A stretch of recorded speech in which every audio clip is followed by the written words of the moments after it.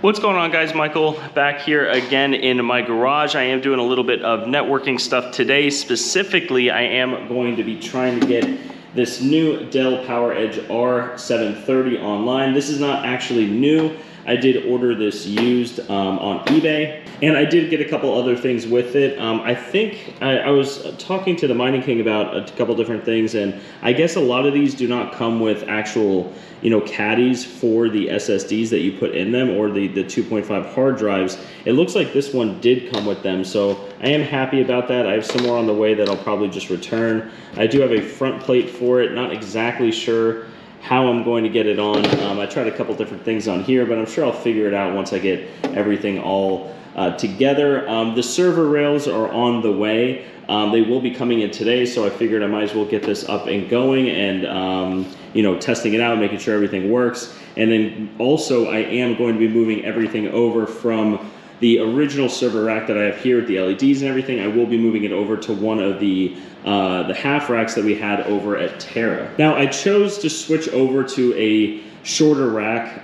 Both are on wheels. I actually prefer the black in the garage and everything, and I do like the lights and everything, of course, but the one thing I was not too happy about is that a lot of these servers, or I guess pretty much all of these servers, they're like 27.5 inches long or deep, and it'll actually be sticking out the back of this, which makes me think maybe this is more of a not a networking rack, or just a networking rack, not a server rack. I know that there's different types and everything like that, but when I first moved this in here, I wasn't really thinking about the depth and everything, so that is why I'm going to be transferring over everything that's in here. It's not a whole lot. The only thing that I have really screwed in here is the APC at the top.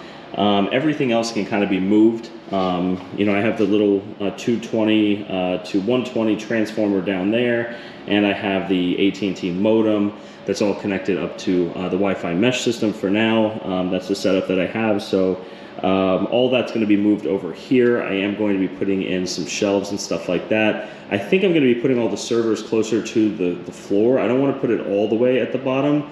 But I also don't want it up towards the top where I want to have the majority of the networking stuff, and I don't want to have to move everything all around anytime I change something. Again, I want to eventually, switch over to Ubiquiti and everything, and have, switches in here that are going out to the rest of my house for cameras and whatnot. So I kind of want to lay this out the right way the first time. And again, I think I'm going to be putting this closer to the bottom, not all the way low. I'll probably put it right about here, and then put some shelves up here for all the other stuff. So, but as you can see in here, these are from Terra, like I said. I did pick this one up. We have quite a few of them. This is the inside of it. It's a lot more bare bones than this one. This one came with all of the, shelves and everything like that all in there. So I can probably use those in here. I know that this is like kind of screws that go in.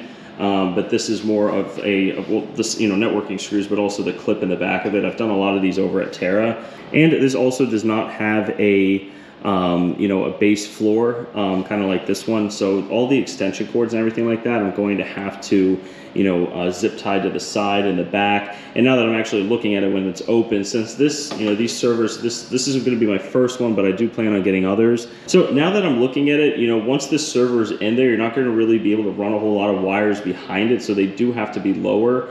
And then I can have the shelves up here for all of the networking stuff and things like that. So I'm hoping this all goes pretty smooth. I'm going to go ahead and open this up. I know I saw the Mining King do about, I think we had 25 blade servers, and each one he opened and double checked the RAM and everything like that. You can see here that I think this plate comes out right here. I'm not sure if it's clicked in or nope, just pops up. Okay. You can see right here, this is where all the RAM is. These are the two processors. So the specs on this server, it has two 750 watt power supplies in it. It is a Dell PowerEdge R730. So the reason why I went with this specific one is because the two processors right here, they are each the 2694 V4s. And with the V4s, I am able to run Nimbus nodes. All of the other earlier ones and everything like that, you could get more RAM and you could get more, you know, some of them came with hard drives and everything like that, but they were only capable of running Cumulus nodes. And that's because the executions per second were just not high enough. And so this one does come with 128 gigabytes of DDR4 RAM, and compared to the other ones with the, you know, older processors and everything like that, or not high end, you know, compared to these, it would have sometimes half of, you know, terabyte of RAM, but it would be DDR3. And I know the difference is not astronomical, but the amount of VMs that I'm going to be running on this is not going to be that many. I do have a total of 40 cores. So I want a bunch of, you know, just VM wallets and stuff for core wallets, a couple VMs for other projects and everything like that. And of course the Nimbus nodes and everything like that. So the actual amount of RAM was not a huge, you know, a concerning factor for when I was buying this. But 128 gigs was good enough. I do have 4 1 terabyte SSDs that I am going to be putting in here. I'm not exactly sure, I haven't figured that part out. But I do believe you could put them in RAID so that there's redundancy. I think I might need one more. I don't know. I will probably definitely be reaching out to the Mining King later with about 1 million questions on this, but I do want to troubleshoot this as much as possible, you know, without help. That's kind of how I learn. It's kind of hands-on. I am going to be installing ESXi on this. I signed up on their website and I got a key. I'm hoping it works. So we'll see with that, but it's kind of neat. You know, this is really a clean system. You could tell wherever it was ran was real clean. It's a lot. I don't want to say it's a lot different than, you know, computers and stuff like that I've built. I've built, you know, dozens and dozens of custom computers, but its server is definitely a little bit different. So I'm excited to get this up and going. I'm going to go ahead and kind of just show you guys as I get everything moved over into this, what it looks like, you know, once I get the rails on.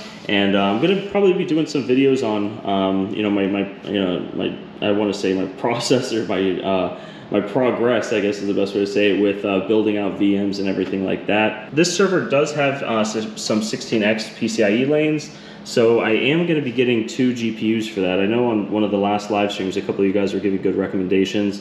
It looks like that these servers only work with specific ones. So I don't want to go overboard with anything. You know, I kind of just want to keep this as not cheap as possible, but you know, I'm not going to be doing anything, you know, graphics wise with this. But let me know down in the comments if you guys have any suggestions for some GPUs for this server. But that said, guys, I'm going to go ahead and make sure all this RAM is in there nice and tight, and I'm going to get everything back together, moved over into the new rack, and we'll be back in a second. What's up, guys? Michael back here. We have everything installed in the new rack. It does not look super pretty right now. I've realized I don't have any zip ties, but I did put the APC up here, the 30 amp 2240 PDU. I do have the little transformer right here, the one shelf in a ring alarm system, the AT&T fiber. I got the mesh system up there, and of course, what I've been working on the most here, this Dell PowerEdge R730 is in and it's on. I am not getting a readout on it. I probably am doing something wrong. There's nothing on it. I'm not booting from a disk or anything like that, so I had to look more into that. But this took a lot longer than I expected. I actually had to move a lot of these. I don't know what exactly they're called, but I had to move the ones in the back right there further back so that I could put the rails for this PowerEdge on. So that is in and on there. That took a bit to do. I do need to cable manage everything, and I'm gonna go ahead, kind of cut it here, guys. That's gonna be it for the video. I'm going to be doing a lot of troubleshooting. I did have to take off the ground plate. This wasn't really even connected in the case. So I'm gonna leave some of this stuff off, but everything seems to be up and going. I can now roll this other server rack that I had out of the way, push this one back, and then I guess it's the start of troubleshooting the server. So that's gonna be a long process, but I'm excited to learn about this. And I'll have room for some other stuff under it, some other servers. Maybe I'll do a Chia plotting server and just data storage and stuff like that. I don't really know, but now I have the space for it. So I am excited about that. But yeah, that's gonna be everything, guys. I'm exhausted. So I hope everyone watching this has a great rest of the day, and we'll see you guys next time.